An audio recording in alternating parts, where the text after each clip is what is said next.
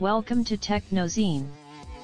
If you haven't subscribed our channel yet, please do so while watching this video. Let's start. The Honor 9 is a flagship phone masquerading as a mid-range device. Curious about what makes it tick? My Fix Guide took one apart and revealed several interesting tidbits. Curiously, the phone has no external screws. The back panel is held in place entirely by glue.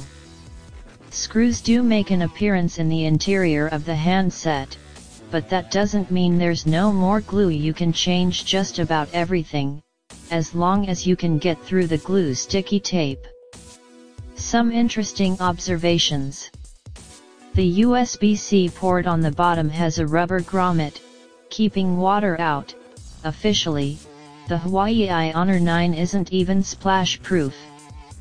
For improved thermals, there's thermal paste over the chipset and a graphite sheet on the back to spread out the heat. Also, there are plenty of high silicon chips inside the device besides the chipset. This is Huawei's own chip maker.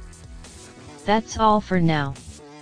If you like this video, please like and share our videos. Please don't forget to subscribe our channel to get technology updates in hand.